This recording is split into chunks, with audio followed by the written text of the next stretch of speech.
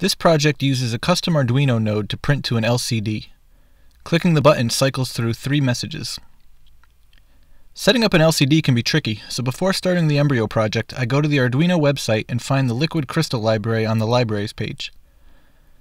I followed the wiring diagram and used the Hello World example to make sure that my LCD is working correctly.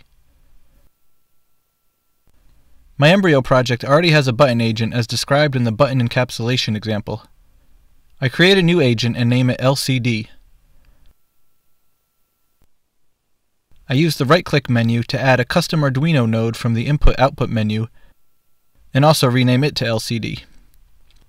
Using the Add Input icons on the node, I can add a trigger and text input and make them both exposed to other agents.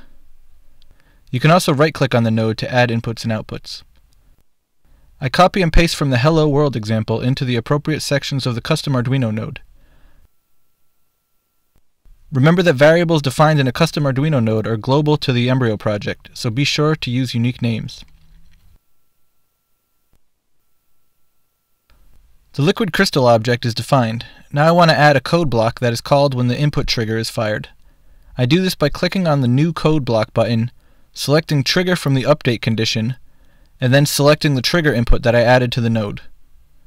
The Hello World example uses the setCursor method to move to the beginning of the line before printing, which works because every update prints the same number of characters.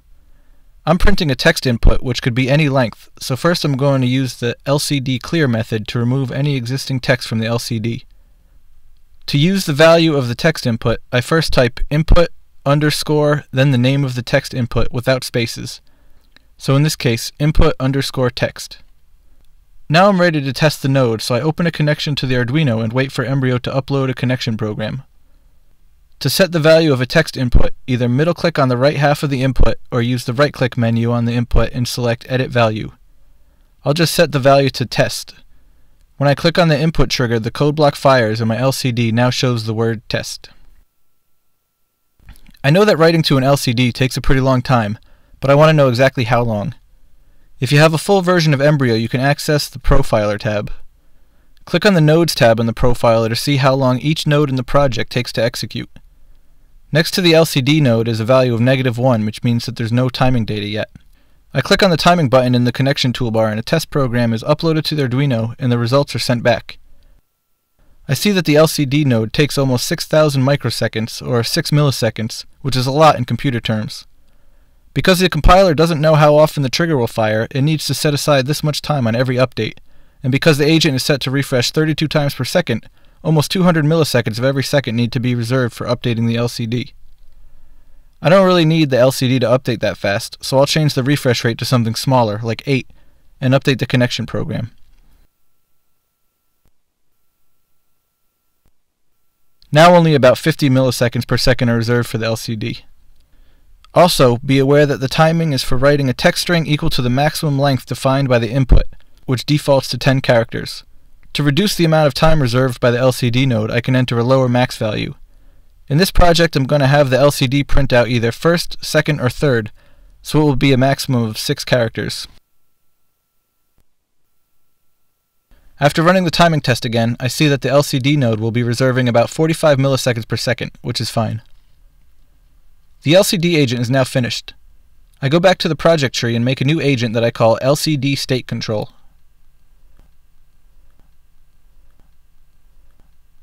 This agent will access both the button and LCD agents, so I drag them from the project tree onto the node screen editor.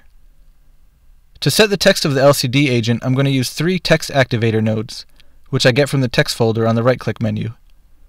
On the first node, I'll change the text input's default value to first. The text activator node works by passing through the input text when the input activation goes above 0.5.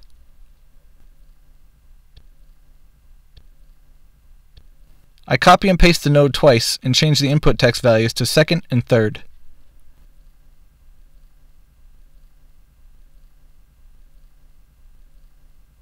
Next, I connect all 3 text outputs to the LCD's text input. I also connect each of the turned on triggers to the LCD agent's trigger input so that the LCD updates when any of the text activator nodes become active.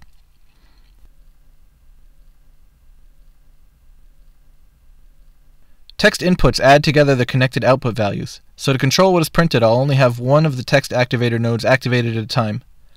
To do this I use a multi-step node from the flow control folder. I click the Add button 3 times and connect the output activation to the 3 text activator nodes.